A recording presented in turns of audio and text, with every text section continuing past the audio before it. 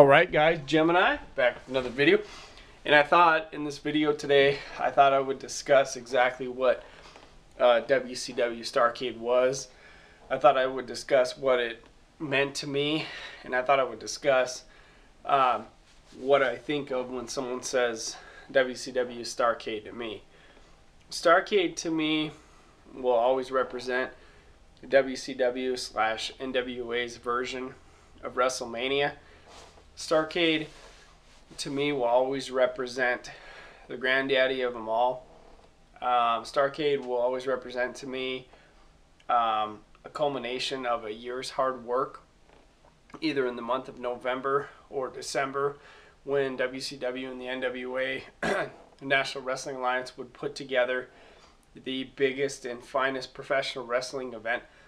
When somebody brings up Starrcade to me, I always immediately think about the early Starrcades, 83 in the Greensboro Coliseum, in 84 the $1 Million Challenge with Flair and Rhodes, with Joe Frazier as the referee, and Starrcade 85, with Ric Flair and Dusty Rhodes, The Gathering.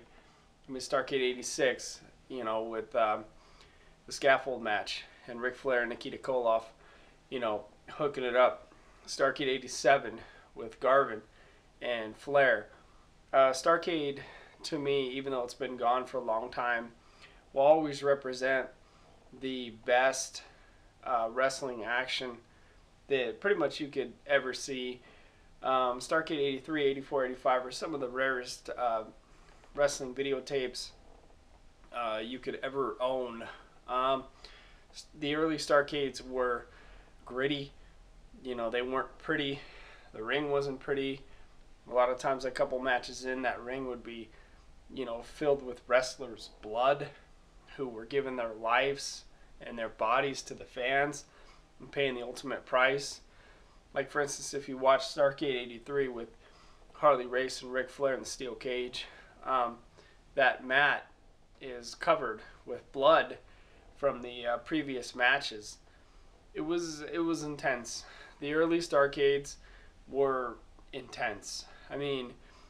WCW got away from the really, really good Starrcades in the mid-90s, and then like Starrcade 94, the Booty Man and Hogan in the main event will never go down as one of the greatest Starrcades of all time.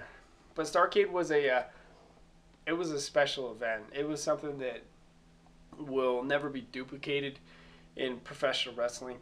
And I'm not talking about the late Starrcades, 99 and 2000. I'm talking about when Starrcade was really good in the mid-80s, 83, 84, 85, 86, 87.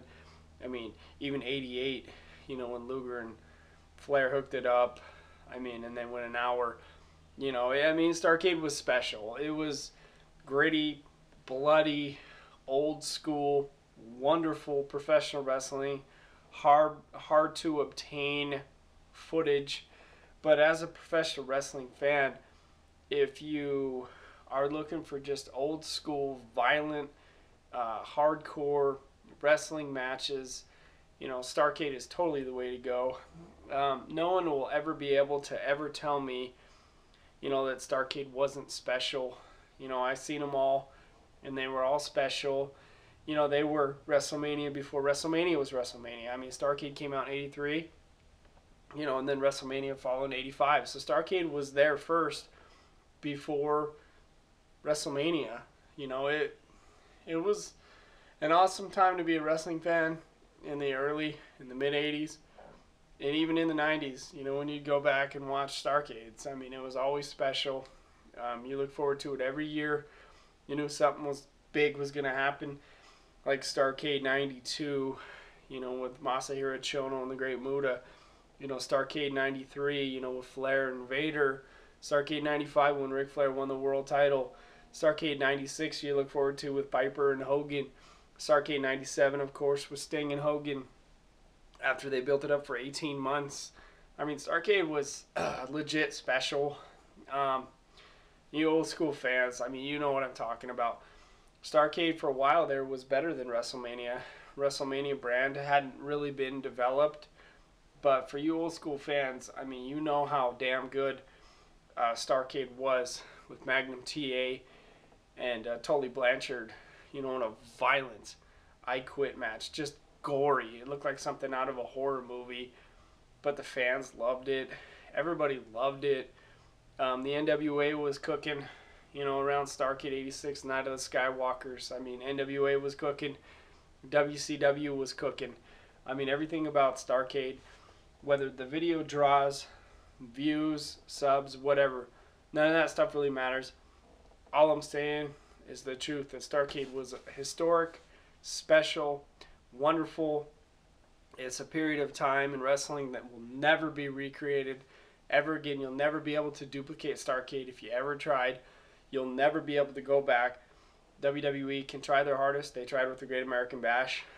They could never rekindle, what the Great American Bash was. They could never rekindle what Starrcade was. Even if WWE tried to do Starrcade, they couldn't match the wrestling level. They couldn't match the intensity. They couldn't match the violence. They couldn't do any of it with the performers they have today. It was a special group of performers back in the day who put Starrcade together. I mean, real wrestlers like the Briscoe brothers and, Jay Youngblood and, Ricky the Dragon Steamboat. It was good stuff, man. Check Starrcades out on WWE Network. You guys won't be sorry. I'm Gemini, and this is what Starrcade means to me. Thank you.